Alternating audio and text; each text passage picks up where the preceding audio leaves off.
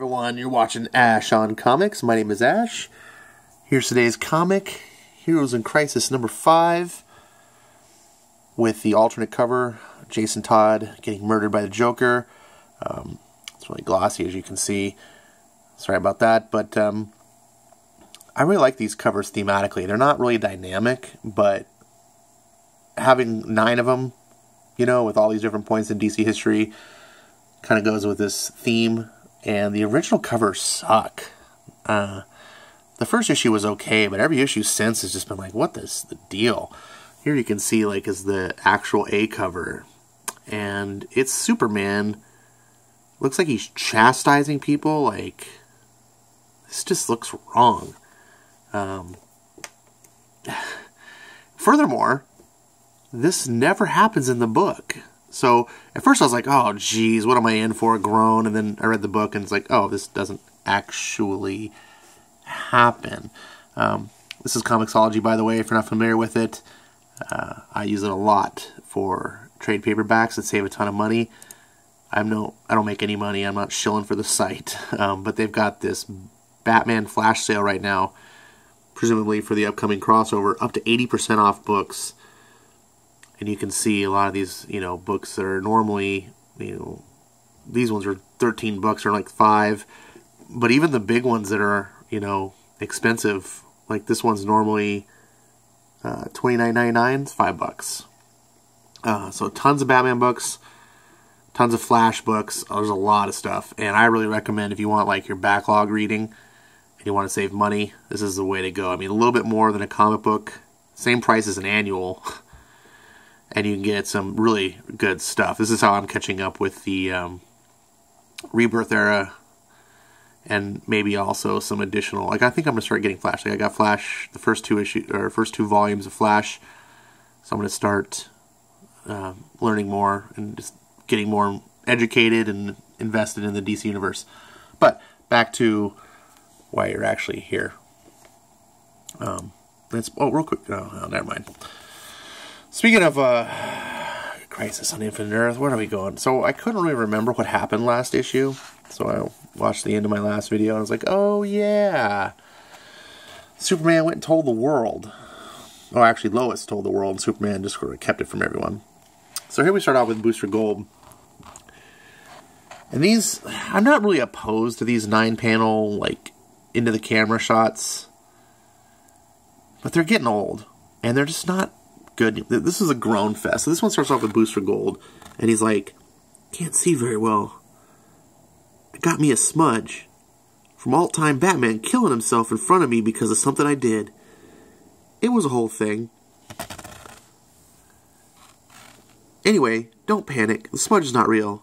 No one seems to see it. Even I don't, like, see it. But, like, I sort of see it. Alright, look, I know it's not there, but the glass is beautifully clear. It's perfect. It's just like, oh, gross. He just goes on and on and on, and then, you know, last thing he says, blood in the way. You're just like, what's the point of reading that? But then you get this huge splash, 2-page splash by Clay Mann, which is, they're almost always really good. They kind of set this tone in the scene, and here you see Booster, who was broken out of, not really prison, but he was kind of under arrest by his buddy here, the real Blue Beetle. You can see Heroes in Crisis. It's not super clear. The Heroes is pretty good. I thought that was kind of clever. And then we kick into... I'll plug my phone there. So, you got the story. I got it! The idea, the move. And then in the background, you hear the news. We're waiting for comments from the Justice League on the Daily Planet's report of a mass casualty event at a secret superhero facility. Yeah? Flash! We go to see Barry at his lab. He'll have all the clues by now. We knock him out, steal the clues, solve the mystery. WWBD. I don't know what that means. My millennial speak is rusty. If anyone can clue me in on that, that would be helpful. What? That's literally the dumbest move. You literally already did that. So, Beatles is on. Yeah, exactly, but what's a better idea than the same idea? They have some kind of funny banter, and it's like, so they won't see it coming. They'll never think of the dumbest move, but I will. I just did. Dude, I know. Clink. So then we get another 9-panel, boring, blah, blah, blah, blah. They're really pointless. There's only been a few of those panels or a few of those 9-panel pages that I thought, like, actually contributed to the story at all. So here we see Batman walking forward with, I forget what this guy's name is. I'm not a Beetle. Big Blue Beetle person. But anyways, Blue Beetle's little robot sidekick. He's been checked. He checked me. Then we got Batgirl. Why he needs to confide, like, to Batgirl. Like, do you answer to her now? And she's like, I figured, but I already put together this whole system back at my place. It's a new way to reconfigure 24th century algorithms. Got it configured at my place. And if I could just get a second with Skeets, that's his name, at my place, on this rig, we may find maybe he doesn't even know something he knows something he knows. That might help. Find Booster. Really? No. If anyone's going to find anything, it's him. Not you. Him. It won't hurt, will it? Fine. Will it? Fine? Really? Cool. That's cool, Batman. You rock. Look at this. Is there any time, like, the picture not mashed up with... Does it look like she's going, like, really? Fine? Cool. That's really cool. Like, it's just, like... This looks like one of those, like, half-hearted poses. Like, lift up my thumbs. Meh. Whatever. Contact me if something was missed. Superman and Wonder Woman are making a statement to the media about Sanctuary. Great! I mean, great, but shouldn't you also be doing that? Aren't you Trinity Essential? I'm Batman. I don't do press. Which, she should know. But, whatever. It doesn't look like Tom King doesn't know. And then here we get non-screwed up Clark and Lois. Non-bendicified. She's trying to get him to come to bed, and he's talking like, I can hear him, they're scared of us, and the sole problem is he doesn't like that society is fearing them because of the Sanctuary thing, and that if superheroes are broken inside, like in the head, if they have mental issues, you know, they're mentally disturbed, if they got PTSD or whatever, all these issues, like, that's a common political thing, right? It's like, do we give guns to vets who come back from the war and they're all, like, scattershot from PTSD? Like, that's a big political thing, and I feel like that's what this is happening here. And it's like, well, what about Superman with mental issues? And he gets triggered and just goes off. Like, so the world's scared, and that's what this book is seeming to come around to be about. And then we get another worthless Solstice. Power's coming in. There, I did it, I told you. No, I tried. Does nothing to the story. Nothing. Wasted. It's a whole page. Stupid. And then Skeets. Is this your place? I use it sometimes. It's quiet. And you keep your system here? I do. I see. May I inquire where the system is? I'm the system. You're the system? Sure. I figure you have some secret way of tracking Booster, blah, blah, blah, blah. So she's going to strong-arm him. She's doing this thing. And she's like, I don't see why this is any relevance. It's like, but I guess the question is in, am I good? Because she's talking about Batman's good. So Batman would only go so far. To a robot? I don't think so. She's like, am I good? Maybe. I don't know. I try to be. But I don't think she tries after all. So Barbara Gordon, who tries to be good, is in collaboration with a psychopath mass murderer. His face palm. And then she does her little Skeeter parking meter. Had a secret, tried to keep her. He told Girl Bat he'd never tell, so Harley sent him straight to hell. And she's got her big mallet. And it's, you know, beautifully illustrated by Clay Mann. If there's, you can't complain about this. And then he's just like, oh shit. Which was kind of cute, like, but it just doesn't fit the tone of the book. And then we get back to the interesting story. Now, so this first half of the book is just grown fast. At this point, I'm like, thumbs down. This book is everything that everyone's talking about. I was like, what is Tom King doing? Why is Batgirl helping Harley Quinn? Like, should be a Batgirl villain. Just stupid. And then going against Batman just doesn't seem right to me. And so now we're at Flash doing his thing. It's like, and then Booster breaks in. Bazam! Hey, Barry, how's the whole mystery solving? Did I do it? Booster! And this is a really cool shot. He just, like, zooms forward, uppercuts. And, man, this just shows, like, why Clayman is one of the best in the business. Let's look at that panel. So, he's like, don't move. I won't if you won't. What? And then he zaps him, tricked him, knocks him out. It worked! It worked, Ted! Holy shit, it worked! And, oh, here we get another completely worthless 9-page panel. Stupid. Literally, it's nothing. This is literally nothing. Now we got Superman in one room and consulting with a press conference. Which I just think this is so out of place. Like, these heroes...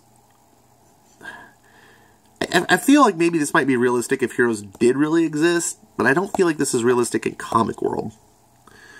But Superman is like, we have prepared a statement that we'd like to make. It won't be long. Actually, it's pretty long. And then he goes off to rattle off, and this is like this, where you see it in the movies a lot. Very common thing where a big speech is made. Independence Day is a good example of this, where they do the whole, when Bill Pullman gives this whole speech, we will not go quietly into the night, blah, blah, blah, blah. You know, like, this speech harkened of that. And I have to admit, at first I was like, oh, this trope. You know, it's like, there was an incident at a facility in which a number of our people were killed. Brave men and women dedicated their lives in service. Who had done everything in their power, within their power, to help those in need. These noble souls are now forever lost. Allow me to assure you we are using every means at our disposal, blah, blah, blah. So he starts off just kind of explaining to the world what happened and what's going on. And then the voiceover goes over actual scenes where Booster and Blue Beetle are investigating, and Beetle's like, or Booster's like, do you see it? And Beetle's like, no, and I'm Beetle, and you're Booster, which means if I don't see it, you don't see it. He's like, I see it. I don't know anything, but I know some things, you know, like heroes. I know about heroes at the museum. I memorize them. I even know their birthdays.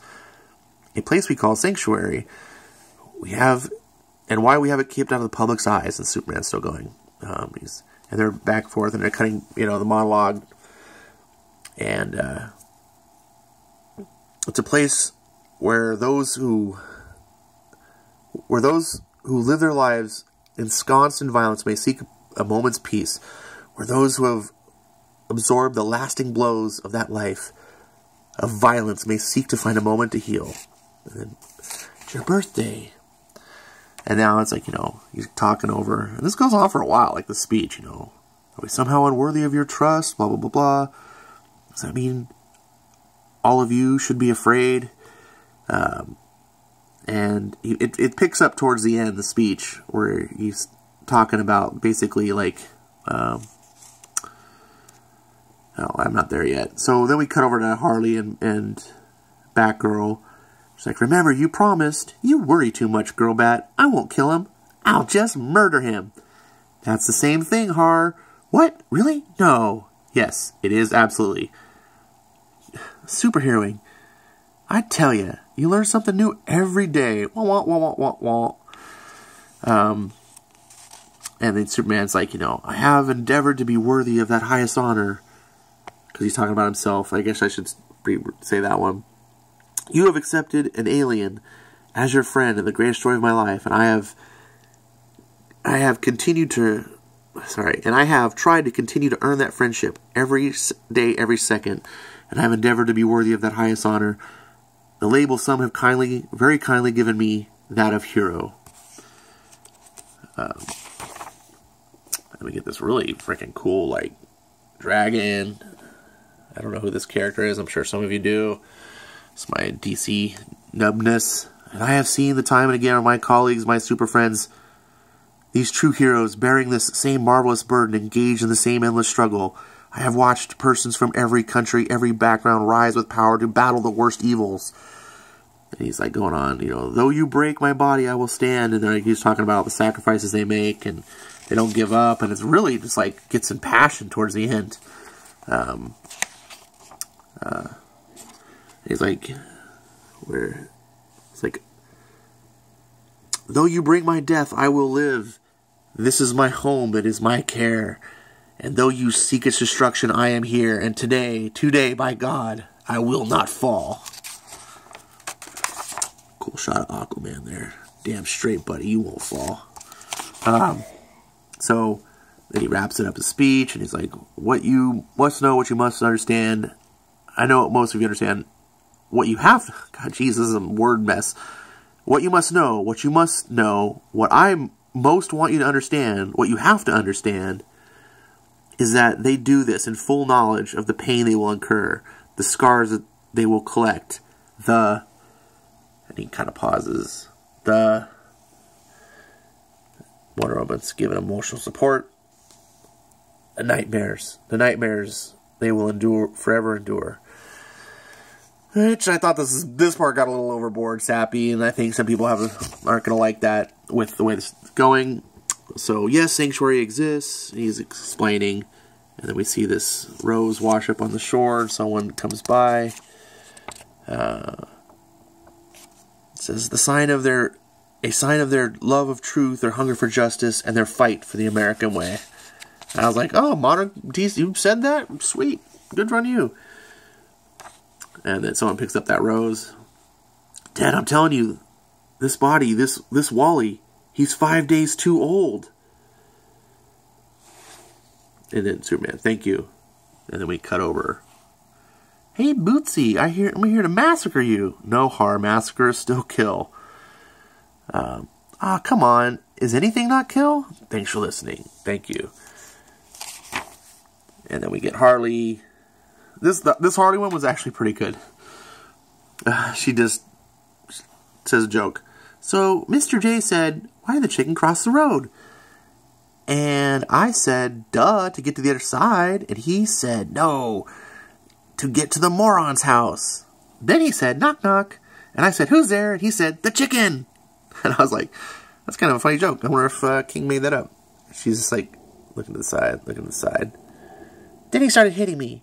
He hit me good.